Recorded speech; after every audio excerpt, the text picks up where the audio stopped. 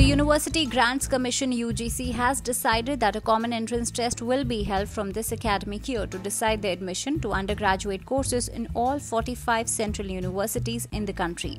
This test is mandatory and the first one will be held in the first week of July. There are 45 central universities funded by the University Grants Commission (UGC).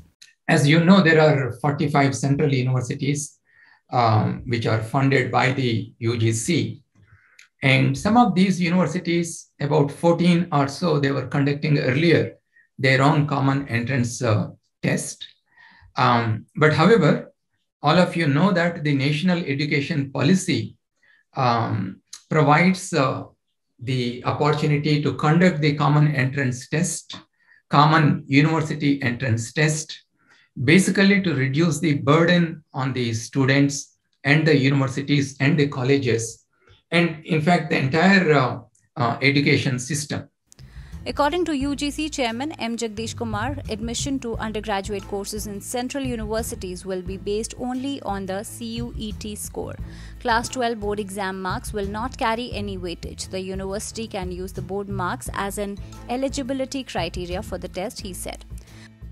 All higher educational institutions, irrespective of whether they are state universities, private universities, or deemed to be universities, all of them can use the CUET scores for admission in UG and PG programs. However, it may be noted that admissions in the UG programs in all central universities funded by the UGC will be based solely on CUET scores, and it is compulsory for all the central universities to use the CUET scores for admission into the UG programs, undergraduate programs. The syllabus for the CUET will be mirrored with the Class 12 model syllabus of the NCERT, UGC Chairman M. Jagdish Kumar said at a press briefing.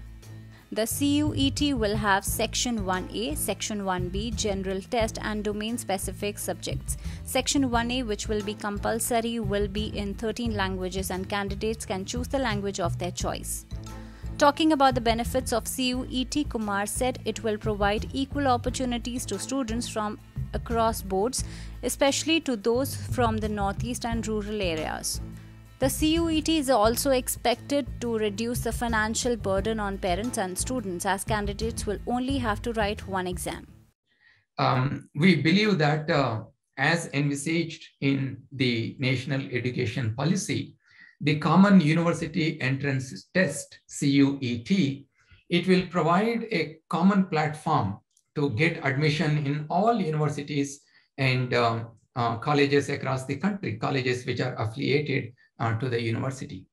The CUET should provide equal opportunities to candidates across the country from different educational boards, and especially those who are from the northeast part of our country and those who are come from the rural and other remote areas of our country.